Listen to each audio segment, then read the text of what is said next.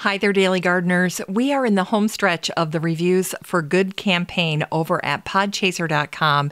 And I just want to give a quick shout out to Marcia JS0083, who left a review for the show yesterday. And then just to give a big virtual hug to all of you who answered my call to be part of Podchaser's Reviews for Good campaign 2022. You know, in my 10-year experience of being a podcaster, no other podcast organization has been as generous as Podchaser, an organization that is willing to donate money for podcast reviews.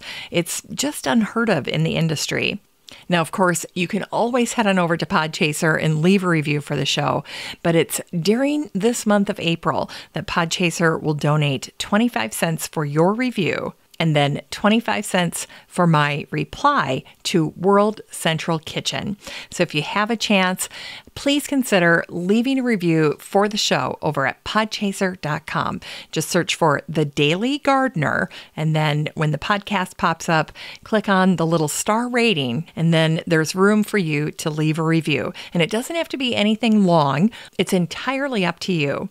The bottom line is it's very easy to do, and so much good can come from it. Today's episode is brought to you by the Daily Gardener Friday newsletter. You can sign up for the newsletter over at thedailygardener.org. Hi there, and welcome to The Daily Gardener, a podcast about garden history and literature. I'm your host, Jennifer Ebling, and today is April 28th.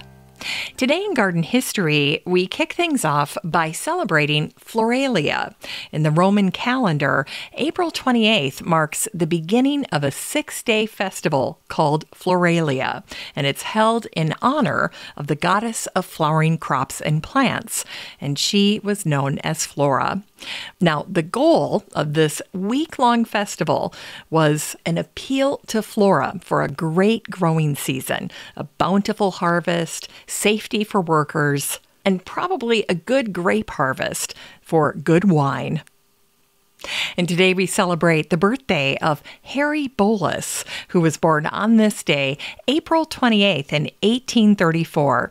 Henri was a South African botanist, artist, businessman, and philanthropist. And if you've ever heard of the Bolus Herbarium in South Africa, well, it was named in honor of Henri.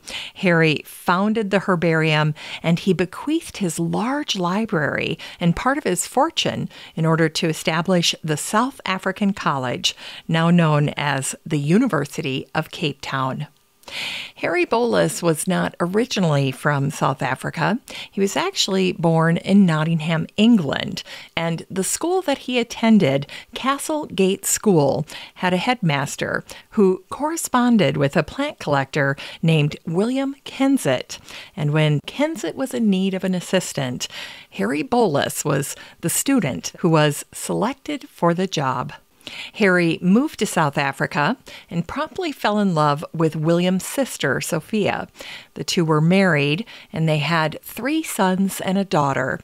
In 1864, when their oldest son died, a friend and fellow botanist named Francis Guthrie suggested that Henri take up botany to help heal his broken heart.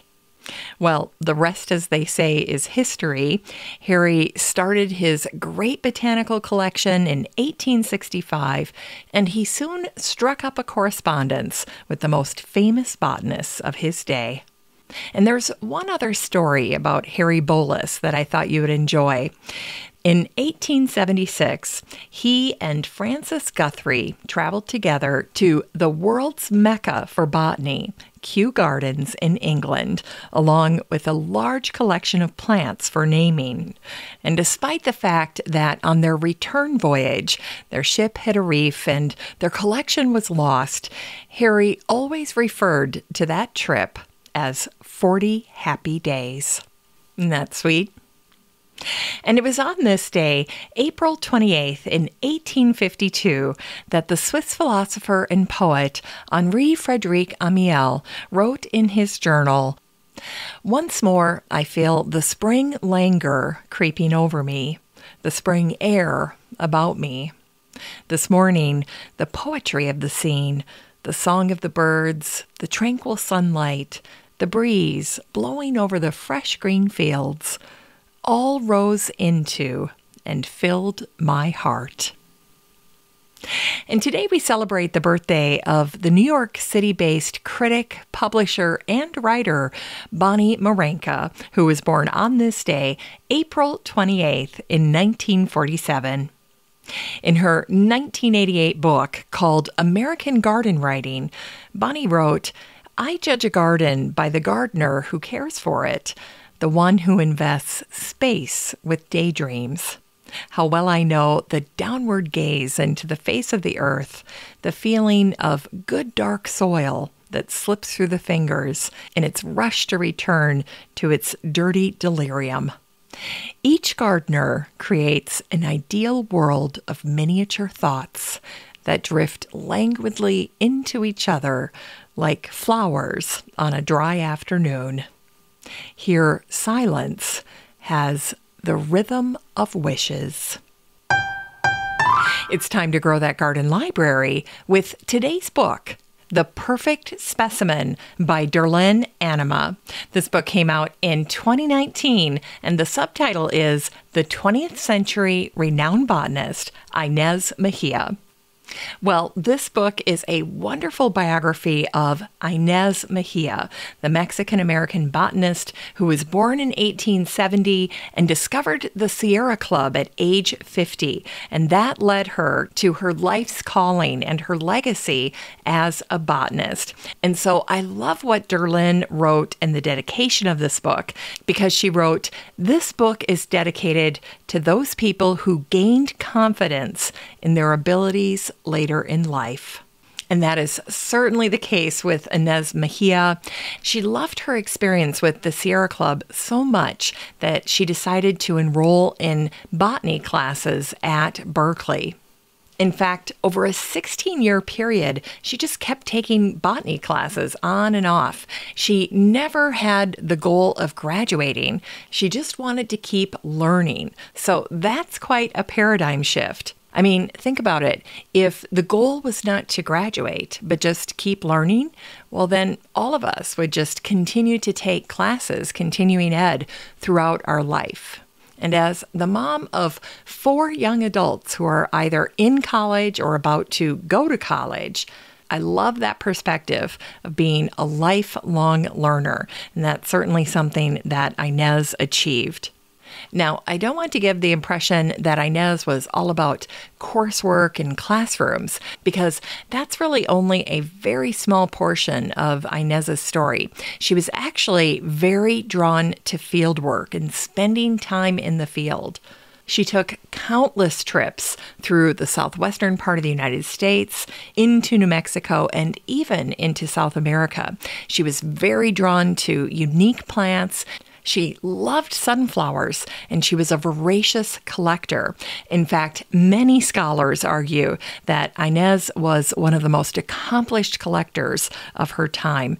On her very first collecting trip, she collected over 500 specimens, and that's essentially the same amount that Darwin collected on his first expedition on the Beagle.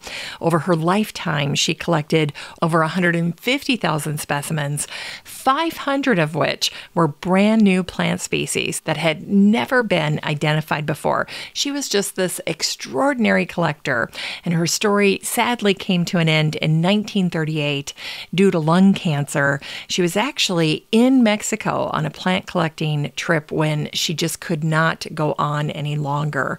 And so she cut her trip short, returned to the United States, and then died at Berkeley that summer on June 12th. And aside from her staggering amount of work, she left a legacy when part of her estate was donated to the Redwood Preserve in California, which I think of as kind of a full circle moment, harkening back to her work with the Sierra Club. And so 40 acres of the Mejia estate was donated to this preserve, and one of the very tallest trees was named in honor of Inez Mejia, a woman who is definitely worthy of a biography. And I wanted to share just a little bit about what Derlin wrote in the author's note at the beginning of this book, because I think it does a wonderful job of outlining the extraordinary nature of Inez's story. So Derlin writes, most successful people, no matter their endeavor or occupation, find inspiration through either a parent, an important or inspirational person, or an event. This is not the case with Inez Mejia.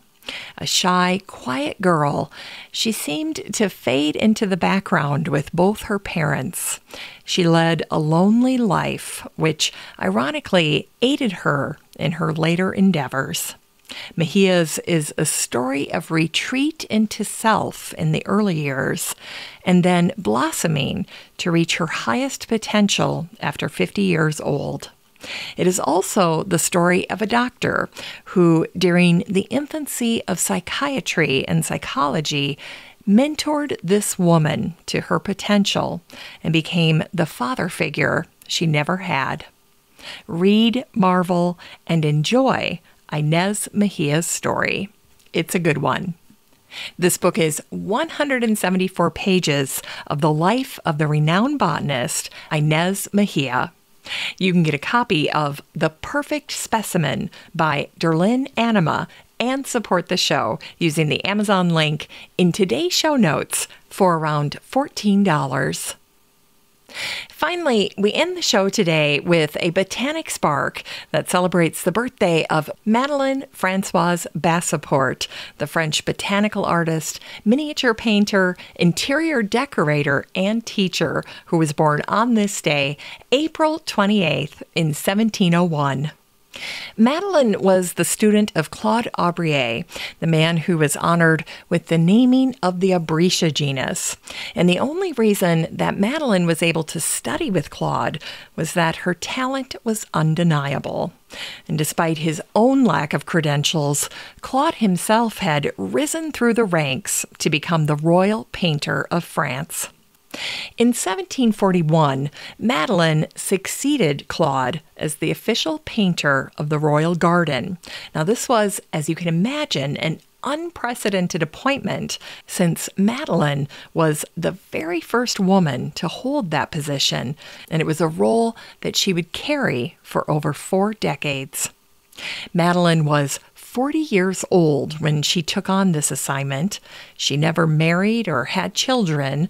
Instead, she focused on her job, where at a minimum she was required to produce 12 botanical paintings for the king every year. On top of that, King Louis XV gave Madeleine the responsibility of teaching all the princesses how to draw and paint flowers. And over the course of her career, Madeleine also taught botanical art to many other artists and scientific illustrators. She also, by the way, became the godmother to several children from academic families that she knew well. Now, one of her other jobs was working as an artist and designer for the king's official mistress, Madame Pompadour.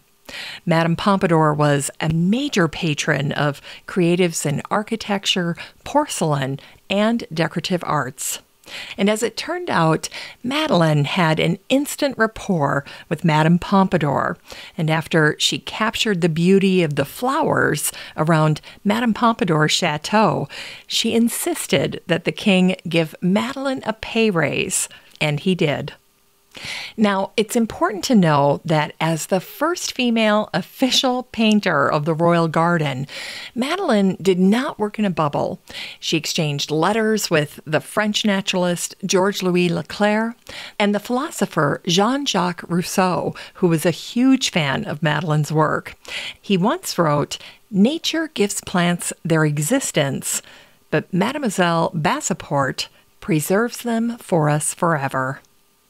Madeline was also a contemporary of Carl Linnaeus, and on January 30th in 1749, Bernard Jussieu wrote a letter to Linnaeus teasing him that Madeline was, quote, very proud of the title you give her of your second wife. Well, despite her work alongside the top scientific minds of her time, her beautiful, botanically accurate art, and her groundbreaking appointment, Madeline, unlike her predecessor, Claude Aubrier, was never honored with the naming of any flower. But that doesn't mean she wasn't deserving of it. Today, scholars hold Madeline's work in high esteem as scientific art designed to show the structure and physiology of her plant subjects, in addition to being beautiful. Now, to me, Madeline's art has a delicate, sensitive quality, and her expression of leaves in particular shows her depth of understanding regarding her plant subjects.